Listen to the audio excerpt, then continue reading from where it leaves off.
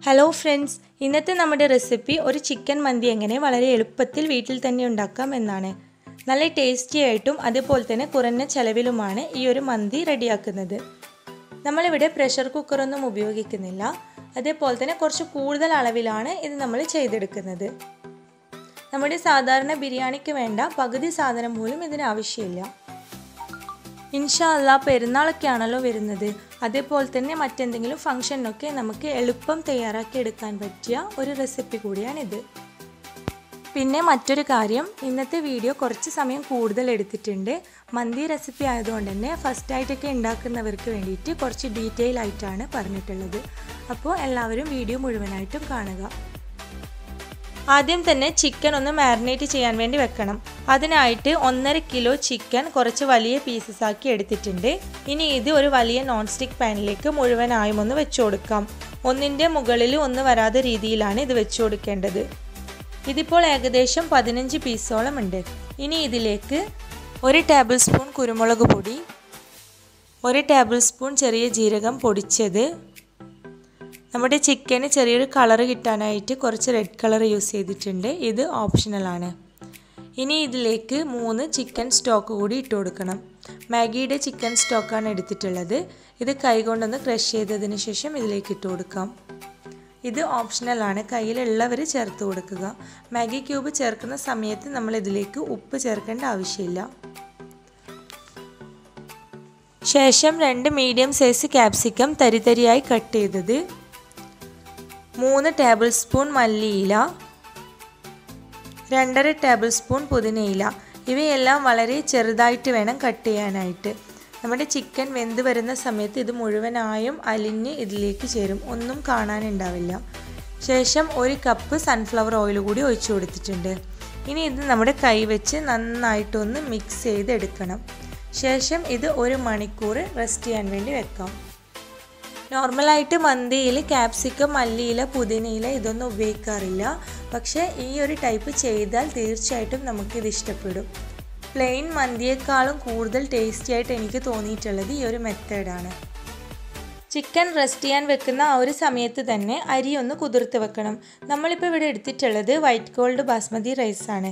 മന്തിക്കും കബ്സക്കും ഒക്കെ ഈ ഒരു റൈസാണ് കുറച്ചുകൂടി നന്നായിട്ട് തോന്നിയിട്ടുള്ളത്. ഇതാകുമ്പം വെന്ത് കഴിയുമ്പോഴേക്കും കുറച്ചൊന്ന് നീളം വെക്കും. ഇങ്ങനത്തെ ഒരു റൈസാണ് നമുക്ക് ആവശ്യം. ഞാനിപ്പോൾ ഇത് 1.5 കിലോ ആണ് എടുത്തിട്ടുള്ളത്. ഇനി ഇത് നന്നായിട്ട് കഴുകിയതിന് ശേഷം കുതിർത്ത് വെക്കണം.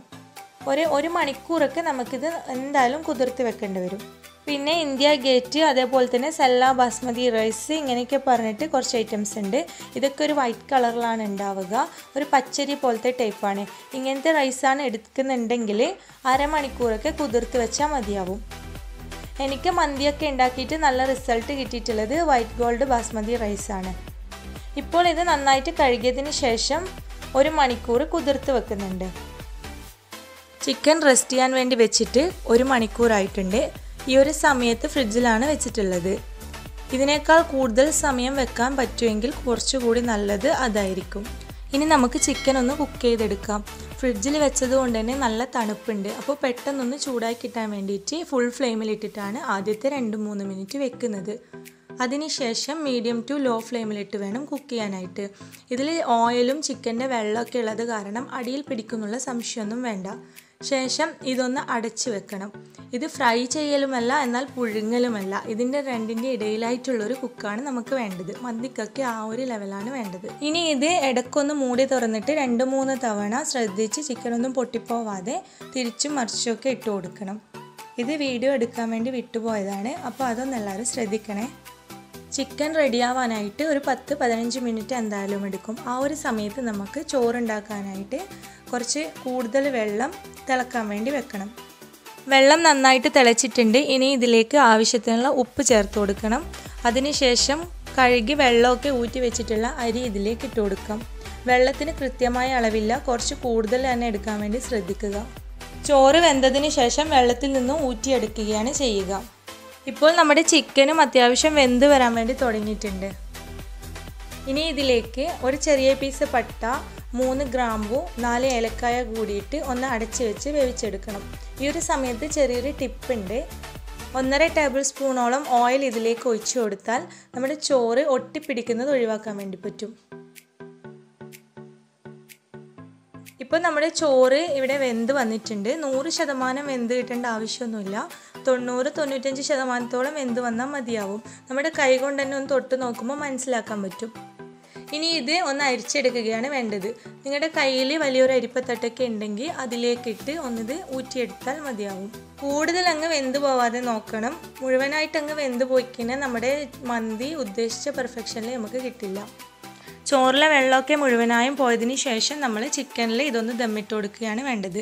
ചിക്കൻ ഒരു 25 മിനിറ്റൊക്കെ കുക്കായി കിട്ടിയിട്ടുണ്ട്. പിന്നെ മറ്റൊരു കാര്യം ശ്രദ്ധിക്കേണ്ടത്, നമ്മുടെ ചോറിൻ്റെ ചൂട് പോകുന്നതിന് മുന്നായിട്ട് തന്നെ നമ്മൾ ദമ്മിടാൻ വേണ്ടി ശ്രദ്ധിക്കുക. അപ്പോൾ നമ്മുടെ ചോറ് ഒന്നുകൂടി ഒന്ന് സോഫ്റ്റായി കിട്ടും. ഇപ്പോൾ ചോറ് മുഴുവനായിട്ടും ഇതിൽ ഇട്ട് കൊടുത്തിട്ടുണ്ട്. ഇനി നമ്മുടെ ചോറിനൊരു യെല്ലോ കളർ കിട്ടാൻ വേണ്ടിയിട്ട് ഒരു 1/4 ടീസ്പൂണോളം മഞ്ഞൾപ്പൊടി പച്ചവെള്ളത്തിൽ തന്നെ കലക്കിയിട്ടുണ്ട്. ഇനി ഇതിൻ്റെ മുകളിലായിട്ടൊന്ന് ഒഴിച്ചു കൊടുക്കാം. കൂടുതൽ കളർ ഇഷ്ടമുള്ളവരാണെങ്കിൽ കുറച്ചധികം ഒഴിച്ചു കൊടുത്താലും നല്ലത് തന്നെയാണ്. ഇനി 5 പീസോളം മുഴുവനായിട്ടുള്ള പച്ചമുളക് ഇതിലേക്കൊന്ന് കുത്തി കൊടുക്കാം. പച്ചമുളക് ഇതേപോലെ ഇറക്കി വെച്ചത് കൊണ്ട് കൂടുതൽ എരിവൊന്നും ഉണ്ടാവില്ല. ഇത് നല്ലൊരു ഫ്ലേവർ കിട്ടാൻ വേണ്ടിയിട്ടാണ് ഇങ്ങനെ ചെയ്യുന്നത്. ഇനി നമ്മുടെ മന്തിയെ സ്പെഷ്യലാക്കുന്നത് സ്മോക്ക് ചെയ്തിട്ടുള്ള റൈസ് ആണല്ലോ. അപ്പോൾ നമുക്ക് അതുകൂടി ഒന്ന് ചെയ്തെടുക്കണം. ഒരു സ്റ്റീൽ ബൗളിൽ നന്നായിട്ട് കത്തിച്ച ചാർക്കോൾ എടുത്ത് വെച്ചിട്ടുണ്ട്. ഇനി ഇതിൻ്റെ മുകളിലായിട്ട് കുറച്ച് ഓയിൽ കൂടി ഒഴിച്ചു കൊടുക്കാം. ചാർക്കോൾ ഇല്ലാത്തവരാണെങ്കിൽ ചിരട്ടക്കനൽ ഉപയോഗിച്ചും ഇതേപോലെ തന്നെ ചെയ്തെടുക്കാൻ പറ്റും.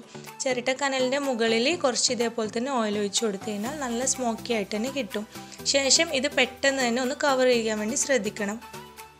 ഇത് അടച്ചു വെച്ചതിന് ശേഷം മുകളിൽ ഒരു വെയിറ്റ് വെച്ച് കൊടുക്കാൻ വേണ്ടി ശ്രദ്ധിക്കുക. ഒരു 15 മിനിറ്റ് വരെ ഇത് അടച്ചു വെച്ചതിന് ശേഷം ഒന്ന് തുറന്ന് നോക്കാം. ഈ ഒരു സമയത്ത് നല്ലൊരു സ്മെല്ലൊക്കെ വരുന്നുണ്ട്. ഇനി നമുക്ക് ഈ ചാർക്കോൾ എടുത്ത് മാറ്റാം. ശേഷം ഇതിൻ്റെ മുകളിലുള്ള ചോറ് മറ്റൊരു പാത്രത്തിലേക്ക് കോരി മാറ്റണം. ഇനി ഇതിലുള്ള ചിക്കൻ പീസസ് മുഴുവനായും പൊട്ടിപ്പോവാതെ പതുക്കെ മറ്റൊരു പാത്രത്തിലേക്ക് എടുത്ത് മാറ്റാം. ശേഷം നമ്മൾ മുന്നേ കോരി വെച്ച ചോറ് ഇതിലേക്ക് ഇട്ട് കൊടുക്കാം. ഒരു പകുതിയോളം ഇട്ട് കൊടുത്തതിന് ശേഷം ഒന്ന് നന്നായിട്ട് മിക്സ് ചെയ്യാം. അതിനുശേഷം വീണ്ടും ബാക്കി ഭാഗം കൂടി ഇട്ട് ഒന്നുകൂടി ഒന്ന് മിക്സ് ചെയ്തെടുക്കാം. ഇപ്പോൾ എല്ലാം ഇതേപോലെ തന്നെ മിക്സ് ചെയ്തെടുത്തിട്ടുണ്ട്.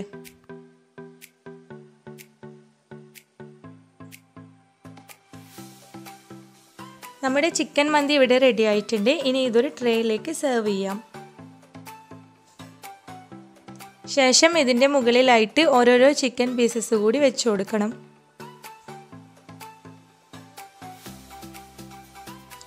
ഇപ്പോൾ മന്തി ഇവിടെ സെർവ് ചെയ്ത് കഴിഞ്ഞിട്ടുണ്ട്. നമ്മൾ ഹോട്ടലിൽ നിന്നൊക്കെ കഴിക്കുന്ന മന്തി അങ്ങ് മാറി നിൽക്കേണ്ടി വരും. അത്രയും പെർഫെക്റ്റാണ്, അത്രയും ടേസ്റ്റാണ്. തീർച്ചയായിട്ടും ഇതെല്ലാവരും ട്രൈ ചെയ്ത് നോക്കണം. വളരെ കുറഞ്ഞ ചിലവിൽ നമുക്കൊരു പെരുന്നാൾക്ക് ഇത് തന്നെ റെഡിയാക്കിയാലോ. ഞാനിവിടെ ഇതിൻ്റെ സൈഡ് ഡിഷായിട്ട് ഉണ്ടാക്കിയിട്ടുള്ളത് അറബിക് റൈസിൻ്റെ കൂടെയൊക്കെ ബെസ്റ്റ് കോമ്പിനേഷനായിട്ട് കഴിക്കുന്ന തക്കാളി ചട്നിയാണ്. അതോടൊപ്പം തൈരും മയോണൈസൊക്കെ കൂട്ടി കഴിക്കാൻ നല്ല ടേസ്റ്റ് തന്നെയായിരിക്കും ഇതിന്. ഇൻഷാല്ലാ തക്കാളി ചട്നിയുടെ വീഡിയോ നാളെ പോസ്റ്റ് ചെയ്യുന്നതായിരിക്കും. അപ്പോൾ അതും എല്ലാവരും ഒന്ന് കണ്ടു നോക്കുക. ഈ ഒരു ചിക്കൻ മന്തി നിങ്ങൾക്ക് എല്ലാവർക്കും ഇഷ്ടപ്പെട്ടിട്ടുണ്ടെങ്കിൽ നിങ്ങളുടെ ഫ്രണ്ട്സിനും ഫാമിലിക്കൊക്കെ ഒന്ന് ഷെയർ ചെയ്യുക. ഇനിയും സബ്സ്ക്രൈബ് ചെയ്യാതെ കാണുന്നവരാണെങ്കിൽ ഒന്ന് സബ്സ്ക്രൈബ് ചെയ്ത് സപ്പോർട്ട് ചെയ്യണേ. ഒപ്പം ആ ബെല്ലൈക്കൺ കൂടി പ്രസ് ചെയ്ത് ഓൾ എന്ന ഓപ്ഷനിൽ ക്ലിക്ക് ചെയ്താൽ ഞങ്ങളിടുന്ന എല്ലാ വീഡിയോസും നിങ്ങൾക്ക് നോട്ടിഫിക്കേഷനായി കിട്ടും. ഇൻഷാല്ലാ ഇനി മറ്റൊരു അടിപൊളി വീഡിയോ ആയിട്ട് കാണുന്നത് വരേക്കും താങ്ക്സ് ഫോർ വാച്ചിങ്.